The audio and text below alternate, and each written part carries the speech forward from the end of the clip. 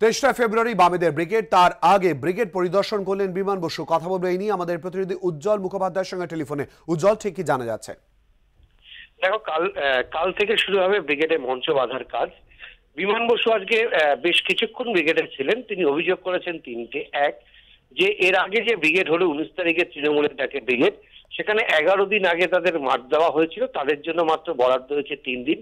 কেন এটা হবে প্রশ্ন তুলেছেন তিনি।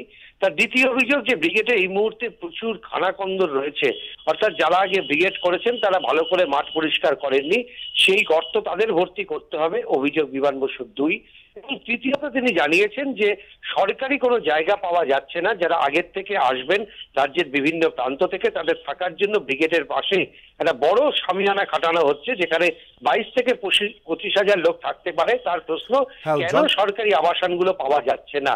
এইটাই মূলত আজকে ব্রিগেডের মাঠে গিয়ে তিনি বলেছেন। ধন্যবাদ উজ্জ্বল।